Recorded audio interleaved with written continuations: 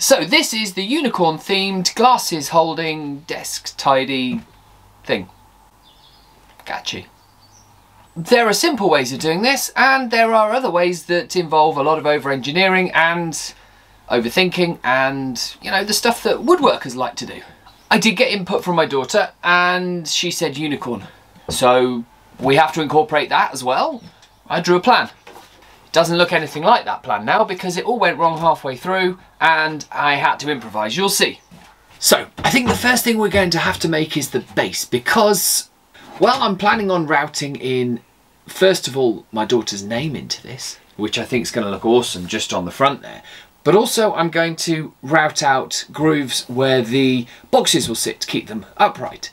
All of this could go horribly wrong, so let's try that first. Now, I am no expert at drawing these freehand, so I just printed the designs onto a piece of paper and then with my brand new Pica pencil, link in the description, I love this thing, I just shaded the back and then that transferred the picture onto the wood and then I drew over it.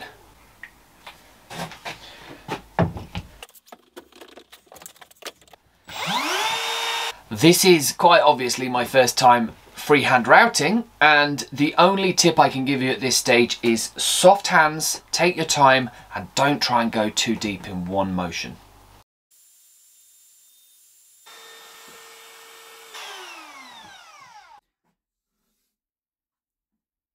That went surprisingly well. I honestly thought we were going to have quite a few shots of this. So next, I'm just going to cut this up and I'm going to laminate it together to make it into a base, so that it's wide enough to fit all the boxes that I want to put on it. Then I've got to try a harder routed picture.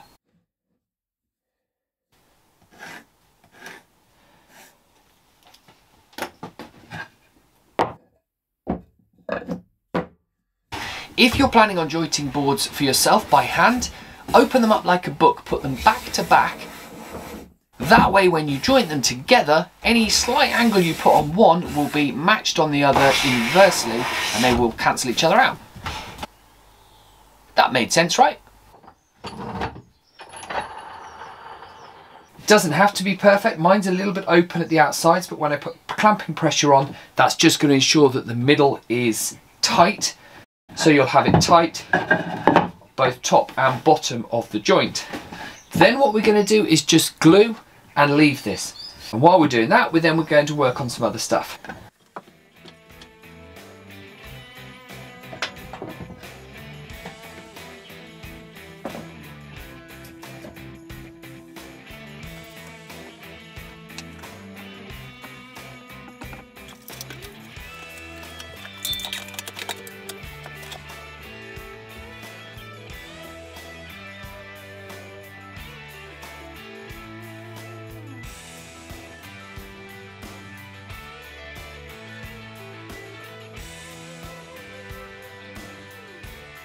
Well, I'm no artist, but that has got 1, 2, 3, 4 legs, 1 horn. What more do you need? Now I'm just going to route this exactly as I did before, sticking to the lines.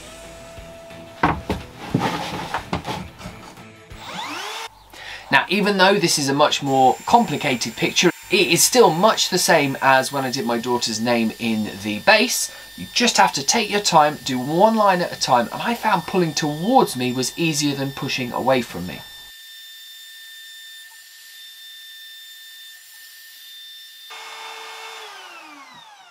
Better than I thought I'd do. There we go. So we're going to get the boxes cut to shape before we do anything more to the base. And for this, I've got a really cool bit of kit for a small workshop. Have a look while I'm using it. This is the Craig crosscut jig. I think that's what they call it. I've lost the box. Had it a while, but I've never set it up and used it. The idea here is to get your circular saw as close as you can to a table saw. So it runs along the rails, cuts the piece of wood to the size that you want, and hopefully does all of that with a 90-degree angle left at the end. We'll cut them, we'll test them, and I'll show you when we've got them all put together. It should basically help us put a box together really quickly. Now we've cut all the box parts, they're going to be fitted together to make a very long box, like that, and that's going to be to hold pens. But I want to put a rebate on the insides because I want it to be a little bit sturdier. It needs a little bit of possibly another section in the middle, otherwise pens are just going to fall flat inside it. So I'm going to cut one more piece of these, and then we're going to use the new router table to put the rebates on it. And hopefully nothing is going to go wrong. It did go wrong. The mitre gauge is no way strong enough to stop the router pulling the wood towards it and leaving a completely not square rebate, which will ruin your box.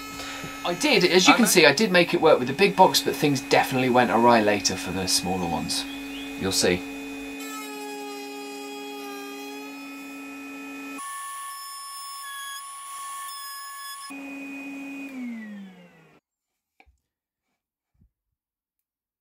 Now you've got the rebates how you want them, lining up with each piece as much as you need to, and with enough space so that you can sink the blocks into them. Just needs a little bit of a clean up, and then we can start gluing the box together. Except for one thing. I might put a rebate in so that I can sink the base a little bit higher up. And also, I forgot to rebate the middle one.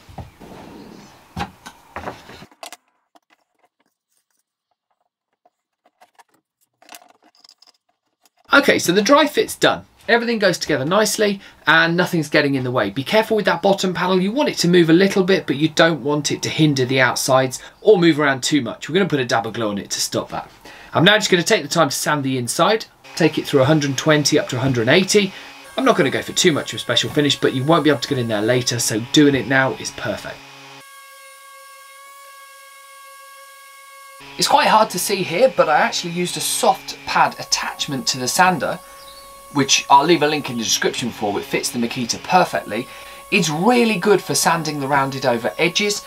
It is not great for sanding the flat surfaces. You don't get quite as good a finish. So I would definitely recommend taking it off for the sides of your boxes.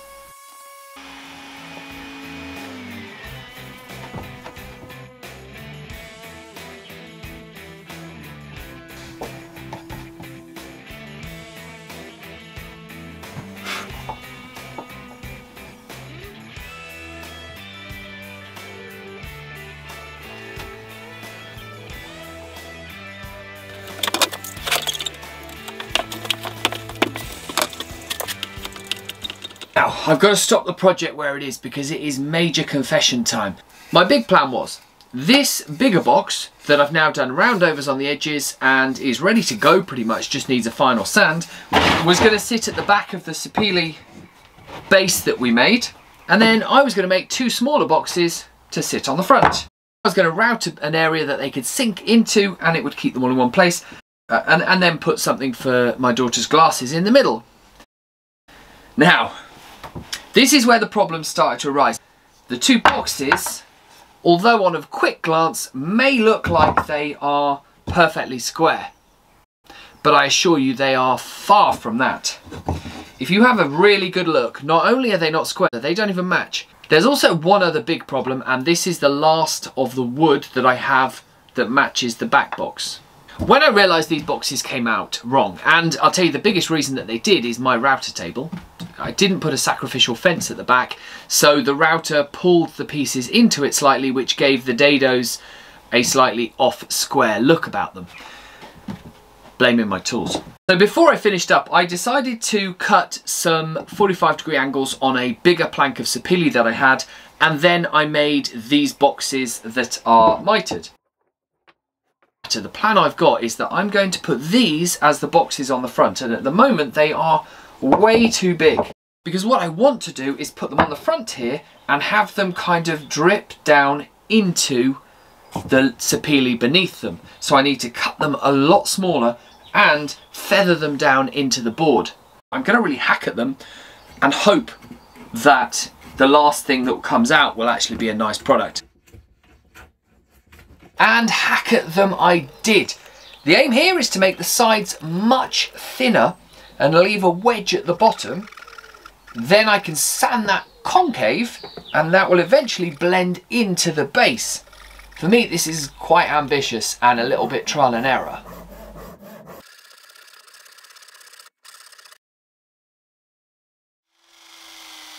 Now I just took the boxes outside, and on the drill I've just taken off all of the edges, trying to get it so that where I chamfered it to a 45 I could then blend it into the side of the box.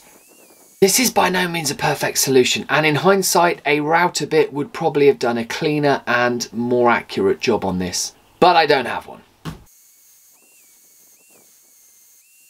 Now I'm just going to take some sandpaper, I'm going to wrap it around a dowel, and I'm just going to try and smooth those two edges in together all the way around. Okay, so that's the sanding bit, or the first bit of the sanding bit, done. What we've got now is the base, and I've got my two boxes that are going to be moulded into it. What we're missing is actually what the primary reason for this was, and that is something in the middle that's going to hold my daughter's glasses when she's not using them, so we don't lose them. Everything just needs to be blended in. I need to tidy up the base.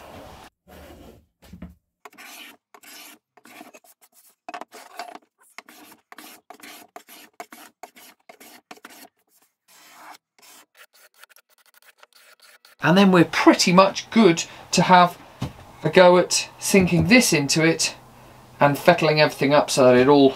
What's fettling? I don't know. And then just fine-tuning everything so that it sits nicely on the base and it looks good.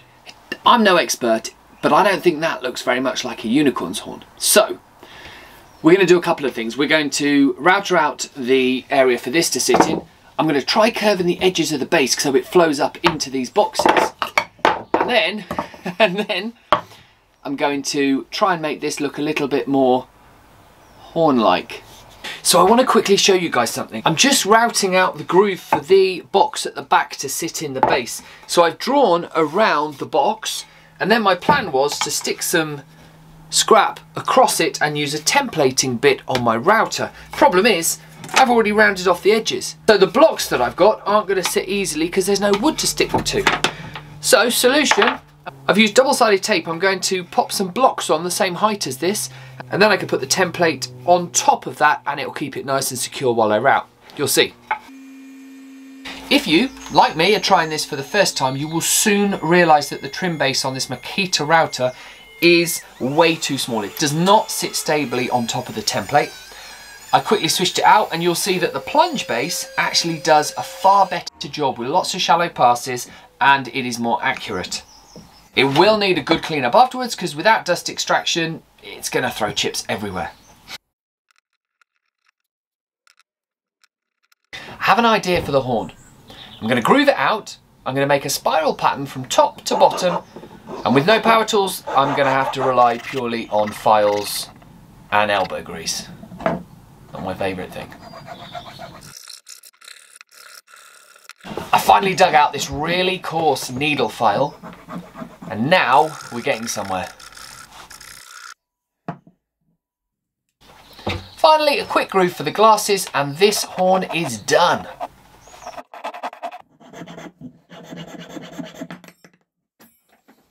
Now, before I can glue everything together here, it's going to need another sand. No pad for the flats, soft pad for the edges.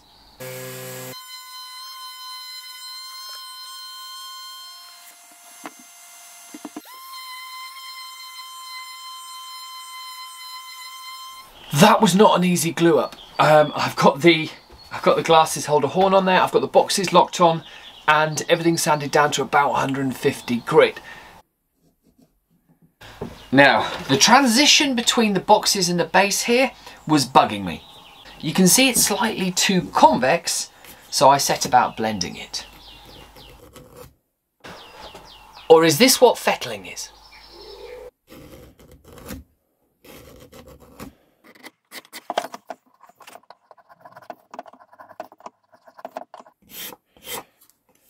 Now you saw there I did most of this with the gooseneck scraper, thinking that this contour would get into the concave area better. Trouble is, it dug into the base. What I didn't realise is, that is exactly what this is for. Flat for the base, curve for the concave. Too late now though.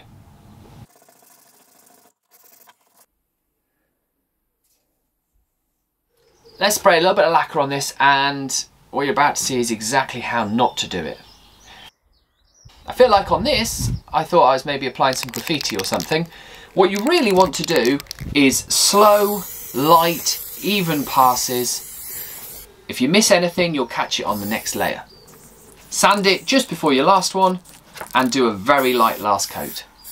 You cannot get it wrong unless you apply it like graffiti. So that is the finished piece. My daughter can keep her glasses on there, she can keep knickknacks in there and pens at the back. It's going to keep the desk nice and tidy if she remembers to use it.